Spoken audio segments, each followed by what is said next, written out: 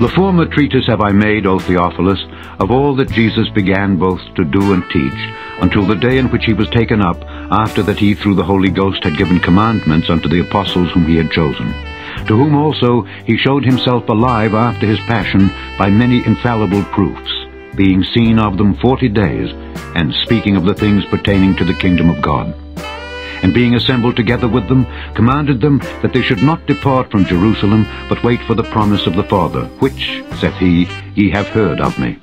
For John truly baptized with water, but ye shall be baptized with the Holy Ghost, not many days hence. When they therefore were come together, they asked of him, saying, Lord, wilt thou at this time restore again the kingdom to Israel? And he said unto them, It is not for you to know the times or the seasons which the Father hath put in his own power. But ye shall receive power after that the Holy Ghost is come upon you.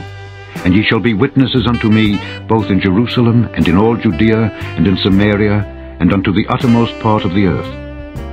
And when he had spoken these things, while they beheld, he was taken up, and a cloud received him out of their sight.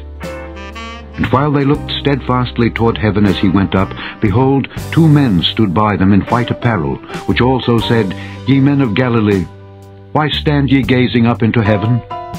This same Jesus which is taken up from you into heaven shall so come in like manner as ye have seen him go into heaven.